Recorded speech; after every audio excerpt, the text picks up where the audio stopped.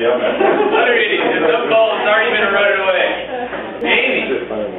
I just don't get. You picked the scale for the well. No, I really. Okay.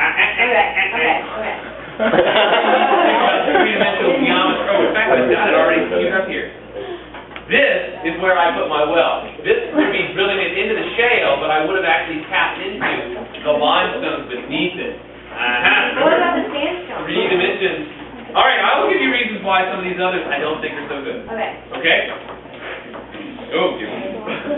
A lot of you wanted to drill on Mesa Rubia. Very small recharge area.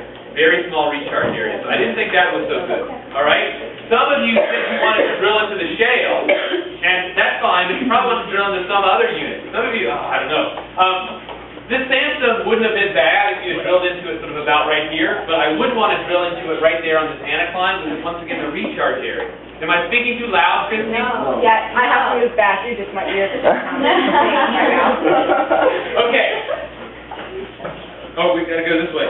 So it turns out, what I decided to do, I think the best place for a crushed stone quarry was right here, because as you're in the granite and you get closer to that fault, and I noticed, even on that very first traverse, we noticed that there was an increase in fracture density as we got close to this contact.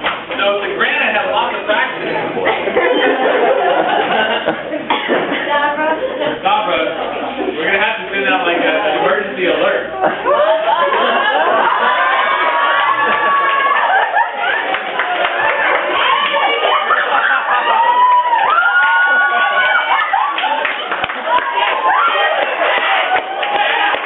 Ha